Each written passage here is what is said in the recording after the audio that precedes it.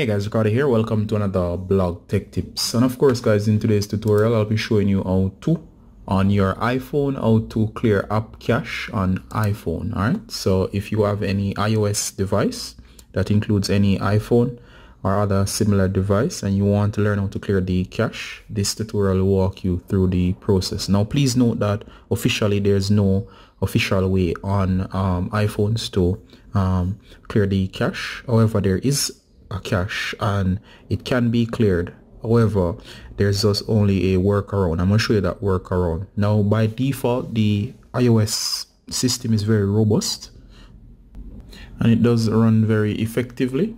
However, it does need a at times when apps crash, it does need help, and as a result you will have to figure out ways how to clear the cache, as I'm about to show you right now.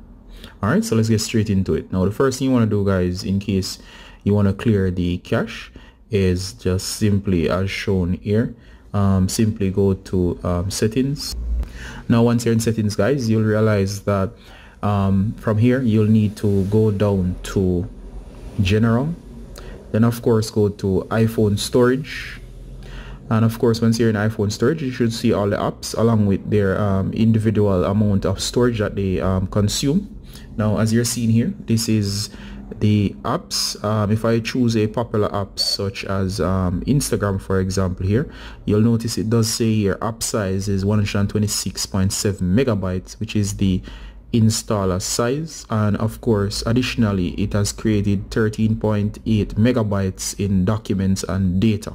Now that document and data is actually the cache, right? So cache over time can change, but usually the app size doesn't change, and of course you'll see that 13.8 megabyte will grow over time, and there's no official way, as I said, to clear it. However, there's a workaround. Now the workaround would be, guys, to delete the app. So you can actually just go ahead and hit delete app. You'll notice it says here deleting Instagram will also delete all its documents and data. So as we said here, documents and data is the cache, and by hitting delete app as shown here, it will actually erase that cache. And once you do that, I'm not going to do that right now, I'm just demonstrating. Once you hit delete app, it will clear all of that. And for good measure, you can just go ahead and reboot your device. After you come back, you can simply go ahead again, go back to the App Store for the application and simply search. So let's say it was Instagram. And of course, once you're here, you just go ahead and install the app over. And of course, doing that should be good enough to clear the cache on your device. Now, some apps have a option built in that allows you to clear the cache as well. So for example, TikTok has a built-in feature that allows you to clear the cache. Let me show you what I mean right here. So if we go back, you'll notice I'm on my profile. I'm not signed in right now. It doesn't really matter as this is with the app. You can use the app signed out. Simply hit the three dots upper right. You'll notice after entering here, you'll notice you have a bunch of options. Scroll all the way down. You'll notice here, you'll see the option that says clear cache. I've cleared this already. Notice it shows 0 M, which is megabytes. For you, you might see a number there, or you might just see a gigabyte, depending on how heavily you use this application. Go ahead and hit clear cache, and notice that circle just now, and it has just cleared the cache. It should go down to 0. And of course, that's how to clear the cache for a specific app.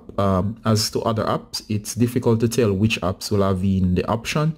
It's a good idea for specific apps to go ahead and launch and see if you can get into their settings and try to see if there's an option to clear cache. Browsers are usually popular, especially the built-in Safari browser. There is an option to clear cache on that, as over time that one can get very slow. As for that, go into settings and you go back here. You should be here, and once you're in settings from here, guys, scroll down and search for the Safari option. It should be towards the top somewhere around here. Go ahead and tap on Safari and you should see a bunch of options. Scroll all the way down since the built-in app, almost to the end of the screen. Then of course you should see clear history and website data. Now if you hit clear history and website data, what should happen is that it will erase all the cache that's built into the browser. So just go ahead and try that. Clear history and web data, and it should free up the space. So that's about it. I've given you 3 ways for you to use to clear cache on your iOS or iPhone device. 1, you can uninstall the application. You can also check by going into settings, general, and iPhone storage, and see how much cache that app has built up, especially if you see a lot under your documents and data section for that app. It would mean that the cache is very high. You can uninstall from there. And of course, you can also for specific apps, depending on the designer, you can go into their settings inside of the app and see if there's a clear cache option or clear storage or something relating to that will clear cache. And of course, for the default browser or the similar browsers, you can go into settings, you can find the browser, and you can use the option that says clear data for that specific browser. And of course, by doing that, guys, you would have been able to clear the cache. All right, guys, you got a gardener as usual from Blog Tech Tips, saying bye until next time. Bye, guys.